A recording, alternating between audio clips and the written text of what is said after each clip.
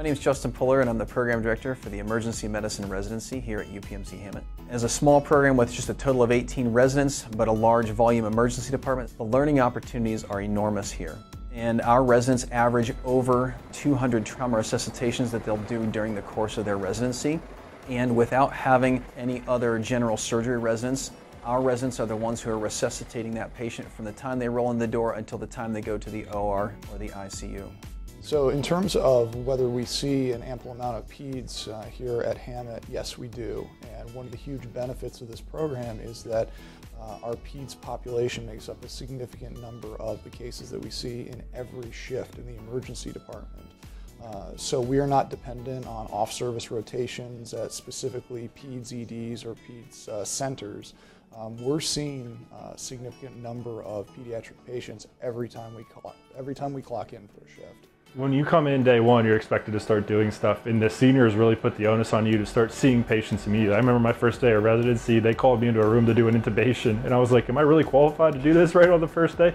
But they were more than willing to help and to help me walk me through it. And I think one of the other first patients I saw as an intern on my first day was somebody that I sent to the ICU. So I mean, it wasn't like you were in the sim lab, and I think that's what's different about this program as opposed to other places. The smaller community hospital really allows us to, you know, throw your feet into the water and start getting going right from the get-go, and you're not having to baby your way into it.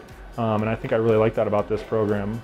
Here at Hamot, one thing that I absolutely love is you get the support you need. I think the attendings really have your back, as well as our program director, and there is just a family feel in this program. So if you're looking for a place where you feel like a family member, you feel at home, Erie is definitely the place to be, and UPMC Hamot is definitely a great place to train. Erie is a fantastic place to live and train. It's a big enough city to have lots of amenities and fun things to do. But it's small enough that the traffic is not bad. On a day when the traffic is terrible, it only takes me an extra 5 minutes to get to work.